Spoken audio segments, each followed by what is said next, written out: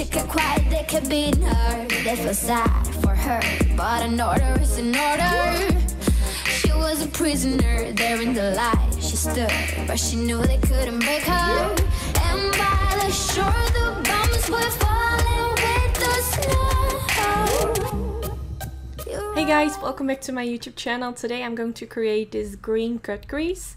And the first thing I went in with is shadow shields. I just feel like it makes it way more easier to blend all the eyeshadows. And then I'm going in with the shade Short Thing by Makeup Geek, and I will use this shade as my transition. It's a very light green shade, and it's perfect to apply first in the crease whenever you go in with all kinds of green eyeshadows. It will just make everything blend out better. And yes, I'm just going back and forth in my crease. Then I'm going in with the Morphe 35B eye palette. I will link it down in the description bar. One of my favorite eye palettes. I have used it so many times on my YouTube channel. I just feel like this is one of the best eye palettes because it's very cheap and it has a lot of bright matte shade, which I absolutely adore. So I went in with the grass green shade and I blended this in my crease. Now I'm going in with the black shade from the same palette. And I'm going to use the black eyeshadow shade to create my crease line. So I went in with a very tiny brush and I'm just going to create my crease line. This is Annalie, hiding in the bungalow. She felt so young the night. She was much younger than the other, feeling like a prisoner there in the light. She stood, she knew they couldn't miss her. Now I'm going in with the dark green matte shade from the palette, and I'm going to blend this right on top of the line that I created and also slightly above it, and I'm just going to blend my brush back and forth along the line until I felt like it was very blended out. And at this moment it's definitely going to look very harsh, but don't worry because we are going to make sure that everything will look blended out at the end. Now I'm going back in with the black shade. And I'm going to blend this the same way as I also blended in the green shade. And I'm just going straight on top of the line, and I just continue to go back in with the matte dark green shade and the black shade just until I feel like it's all blended out. And you can just go back in with the black until you are satisfied with how it looks. So when I'm done with applying the black eyeshadow, I'm going back in with the dark green shade. And I'm going to blend this straight above the black. Just kind of in between the light green shade that you can see in my transition, in my crease. And in between the black shade. So it gets a better transition since the black is very harsh at the moment. Green shade from the 35B eye palette. And I'm just going to blend this in my crease going back and forth, and I'm using my Morphe M506 brush. So it still looks very harsh at this moment, so after blending this in my crease, I'm going once again back in with the dark green shade from the palette.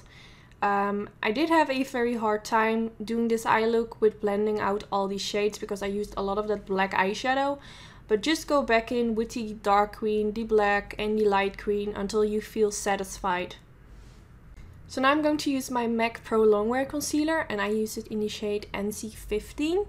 And I'm going to use this all over my eyelids, and I'm going to use this to carve out my crease, which means that I'm going straight underneath the cut crease line that I created to make it just look very sharp, and it will clean up all the mistakes that I have made. So now I'm going to use the matte white eyeshadow shades. And since I have applied concealer on the eyelid, I feel like sometimes when I wait too long with applying shades on top of it, it kind of starts creasing.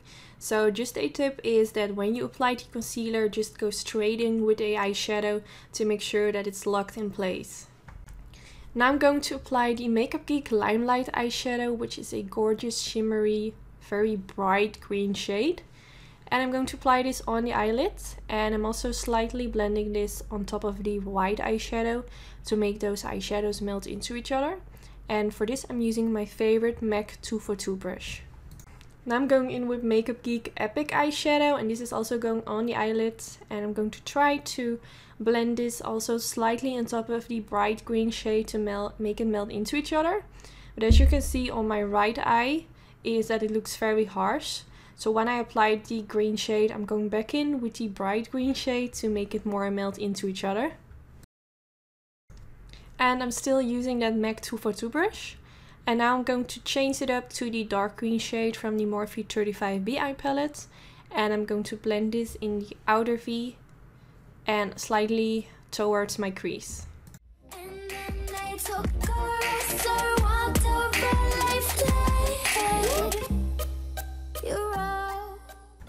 When I'm done with blending that dark green shade in the outer V, I decided to go back in with the matte black shade. And I'm going to do the same thing. I'm going to blend this in my outer V. I feel like this looks way better and it makes it more smoky and dark. And since I have also used black for the crease line, I feel like it sort of connects the eyelid with my crease and it just has a very pretty smoky outer end. So now I'm going to remove the shadow shield and I'm trying to press against my skin so it doesn't hurt too bad, because these shadow shields are very intense. So now it's time for eyeliner, and I'm going to use the Jonte Blue Smudge Proof Long Lasting Liquid Liner. It's my current favorite liquid liner because it has a very precise tip, so it's very easy to work with and to create a very thin line above the lash line, but also to create the perfect wing, because when I create a wing, sometimes when I want the outer end of my wing to be very thin, like it has a sort of flick, and when the tip of my eyeliner is too thick, it doesn't really work. But with this one you can't really go wrong. So this is a very nice one and I would definitely recommend this liquid liner. So now I'm going in with concealer, and I use the MAC Pro Longwear concealer, the same concealer that I also used to create that cut crease. And now I'm going to use this to make my wing look very sharp and clean. I do this every time whenever I create a cat wing. It will just make it look even more sharp and just very fleeky. So now for the waterline, I'm going to use the L'Oreal Black Infallible pencil. And it's not like this is the best black eye pencil that I've ever used for a new waterline, but I got it new in the mail, so I just wanted to try it out. And yes, it works pretty fine, but not like my favorite or anything. So when I'm done with that, I'm going in with the matte black shade again from the Morphe 35B eye palette. And I'm going to apply this straight underneath my lower lash line. And whenever I do this, I also go slightly on top of my waterline to really connect the eyeshadow underneath the lower lash line with the pencil, so you don't have any skin showing through. But if you wear contacts, be careful because the eyeshadow can get in your eyes. So now I'm going to use that grass green eyeshadow shade from the same palette, and I'm going to press this underneath the black. And when I'm done with pressing that pigment, I'm going back and forth to blend it out. So first I press to really get that eyeshadow shade to be packed on underneath the eye so it really shows up, and then I'm going to smudge it out.